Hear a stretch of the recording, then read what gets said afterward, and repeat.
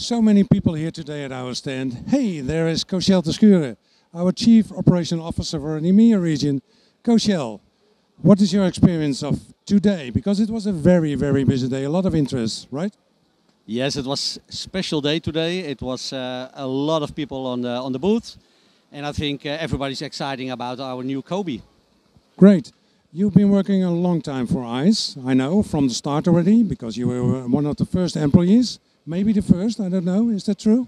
Yes, I was started at the first in January in 2016 with ICE Benelux, and we are growing fast. And on this moment, we are with 34 people. How you experienced the transformation period we had getting towards Cobotics and all the challenges that we have with that? I'm not the youngest one, but I like also the transformation into the new world. So I think that the cobots are really welcome in this world. There are a lot of topics towards operations, which you're responsible for, of course. How did you could set the company ready for operating together with Cobi 18? To be a successful company, you need people. And I think that in each department, from warehousing to customer service, everybody is cooperating as a one team.